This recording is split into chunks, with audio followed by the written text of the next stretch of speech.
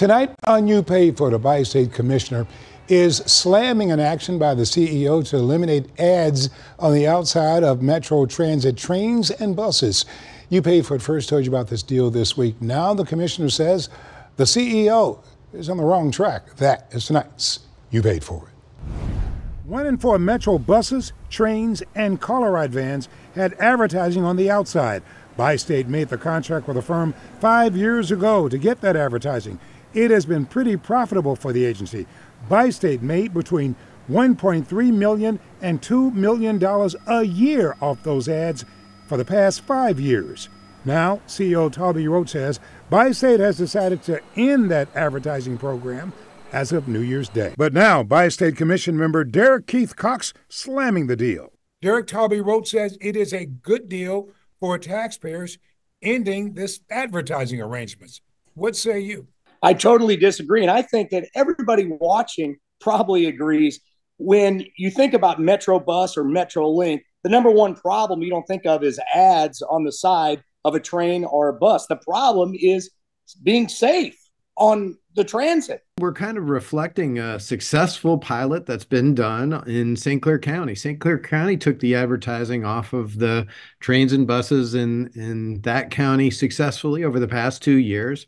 And what we found is that the community simply likes it a little bit better. It has a more professional and more kind of profound imagery out to the communities that we serve. There were 144 ads on the buses, trains, and vans. Some had more than one ad on them. There were limits on what was allowed. Those ads included legal, financial, educational institutions, auto salvage, and entertainment.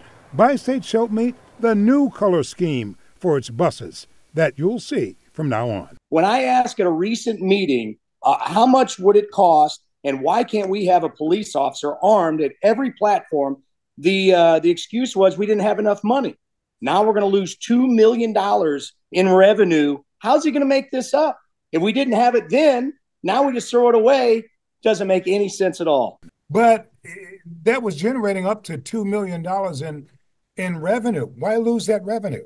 Not everything is about money. One good thing is that over the past 5 fiscal years, we have consistently made a 1.5% growth budget. That means that our budget is sound and it makes sense.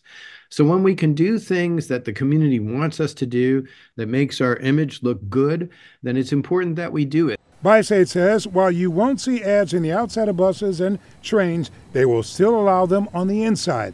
They expect that to generate about $525,000. That a lot less than they got before. But Toby Roach says there's still something else to consider here.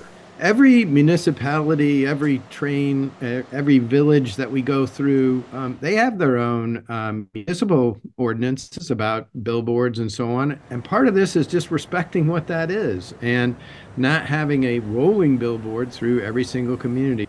I'm all for making our trains and buses look nice, right?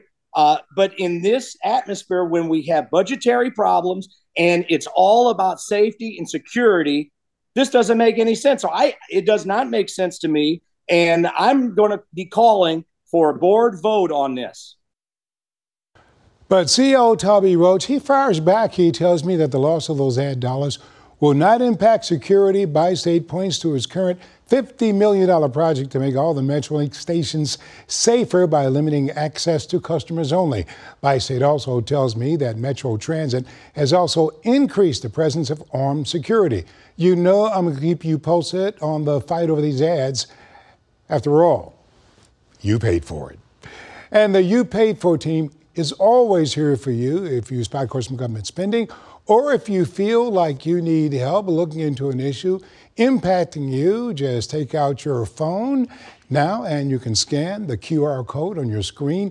It will take you right to fox2now.com where you can send the You Paid For team a tip.